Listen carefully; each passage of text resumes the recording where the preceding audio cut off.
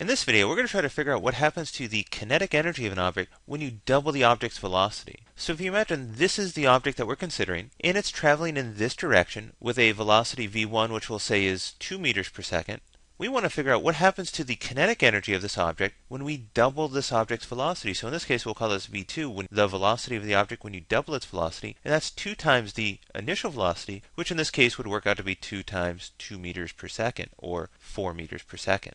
Now in this case, you know the kinetic energy, we'll call it K1, is 1/2 the mass of the object times the velocity of the object squared. And the one thing that we haven't defined is, let's just say the mass of this object is 5 kilograms. So if we wanted to know what the kinetic energy of this object was when it's traveling at 2 meters per second, all we have to do is do 1/2 the mass, which in this case is 5 kilograms, times the velocity of the object squared, which in this case will be 2 meters per second, and we'll square the entire term. And when we do this, we get 1/2 of 5 kilograms times 2 meters per second squared works out to be 4 meters squared per second squared. And in this case, this will be 5 times 4 is 20 times 1/2 will work out to be 10 kilogram meter squared per second squared works out to be a unit of a joule. And just recall that 1 joule is the energy required to apply a force of 1 newton over a distance of 1 meter. Now let's try to figure out what the kinetic energy of this object is when we double the object's velocity. So we'll call this K2 for when we double the velocity of the object. In this case, this will work out to be 1/2 the mass of the object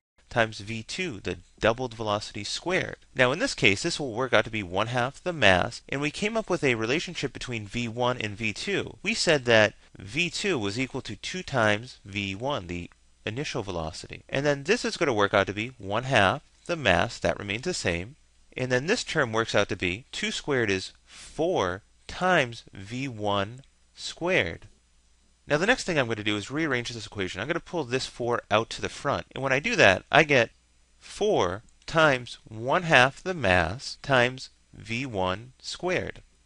Now if you look at this term right here, it looks identical to this term right here. And what I can do is I can now rewrite this as 4 times this term, which is the kinetic energy of the object when it's traveling with half the velocity. So what I just did was I found a relationship that said, so what I can now say is when I double the velocity of an object, I quadruple the kinetic energy of that object. And just to cement this idea a little bit further, let's just do this part out. We said that this will be 1/2 the mass of the object, which was 5 kilograms, and then we're going to multiply that by the velocity of the object squared, and then we're going to multiply it by the doubled velocity, which in this case worked out to be 4 meters per second, and then we're going to square the entire term. And when we do that, we get 1/2 the mass, which is 5 kilograms, times 4 meters per second squared works out to be 16 meters squared per second squared. And then when you multiply 5 times 16, you get 80. And then when you take 1/2 of 80, you get 40 joules. And so if we look at this calculation,